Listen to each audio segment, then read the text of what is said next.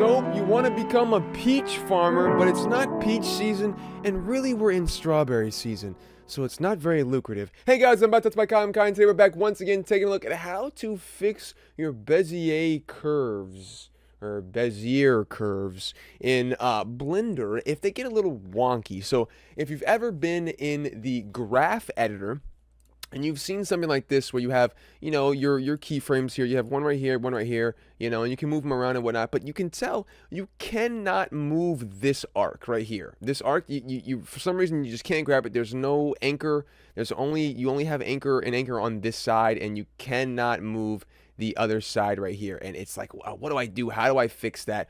The easiest way and the quickest way to fix that is to go ahead and just double tap A on your keyboard until everything is selected.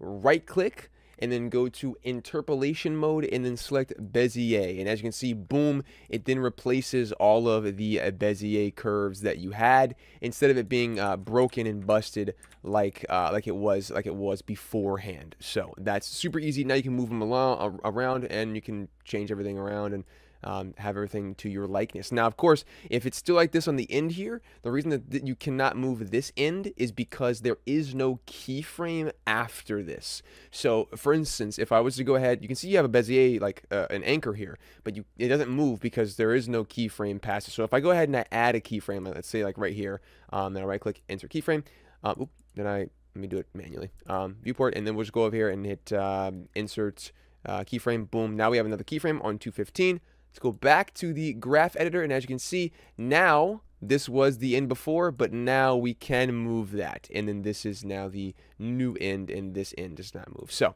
that is a quick way to explain all of that, ladies and gentlemen. So you can only move the Bezier anchors inside of all the keyframes you have, and there you go. So that is a simple way to fix that up right there. So I hope you, ladies and gentlemen, enjoyed it. I will see you in the next one, but until then, bye-bye.